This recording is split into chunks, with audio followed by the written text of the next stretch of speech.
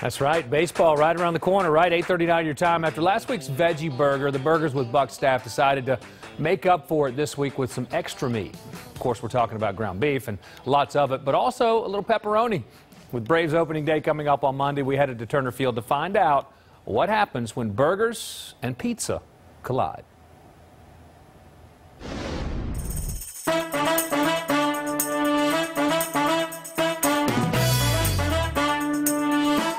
Okay, this week, Burgers with Buck, we are at Turner Field because you know what? Opening day is right around the corner. I'm with Eric, one of the chefs here at Turner Field, and man, I know you guys are busy and getting excited about baseball season. Absolutely. It's exciting for us at Delaware North to be part of Turner Field this year, and we're ready to do it with our incredible Burgerizza. Yeah, well, let's talk about that. The incredible Burgerizza. First of all, before we talk about specifically what's on there, who in the world comes up with an idea like this? How does this happen? Well, nowadays food's getting crazier and crazier. People love bigger, better, meaner, faster food. So this is a great item for a family to share. I mean, easily you can share this with 4 people, possibly 5 people, or if you want to take it down yourself, you can. But it was designed to share and pass down the aisle and enjoy a crazy burger at a ballpark. Full-figured guys like me like to take it down ourselves sometime, but that's another story. Let's talk about the ingredients. Tell us what all goes into making a Burgerizza. So we have 2 personal 8-inch pies, one's pepperoni on the top, and then we have a 20-ounce in-house ground patty, and we have about a 1/4 pound of bacon on there, 5 slices of cheddar,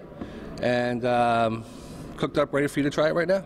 You know, ballpark food back in the day was probably a frozen hot dog, maybe some stale popcorn, maybe a really, really bad burger. But stadiums around the country have had to really bring up their game. Our tastes are not what they used to be, are they? Absolutely. Well, hot dog is still king, don't get me wrong. But it's, you know, we challenge all of our ballparks to come up with new, exciting ideas for the season, depending on the area where they're at and, you know, the local flavors of Atlanta. So this one was a burger. No doubt. Welcome, Delaware North, to Turner Field. And this the last season here at Turner Field, which is kind of interesting.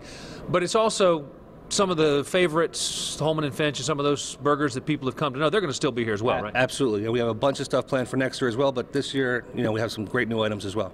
All right. Well, you know what? I think the time's come. I'm ready to give the Burgerizza a try. This one looks a little messy, so I've got a whole stack of napkins here. I'm going to hand this to you, Eric, and I'm going to give it a taste. The Burgerizza. Got my little Braves flag, my little Delaware North flag. That one's cut. I'm going to take the big half here. There you go. Here we go. The Burgerizza from Turner Field. It must be baseball season. Here we go.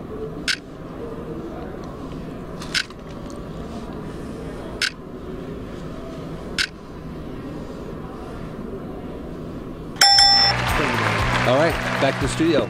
Make sure you get them on opening day here at Turner Field.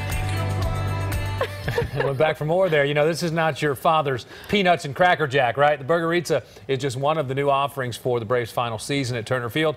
The price, you ask? Well, It's $26, but remember, it is designed to feed 4 people. Okay. And if you ever repeat this, I'll deny it, but this was a burger that even yours truly could not finish all by myself. Really?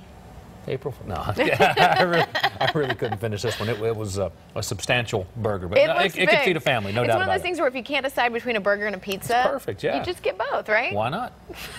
Looks good. I don't know. Well,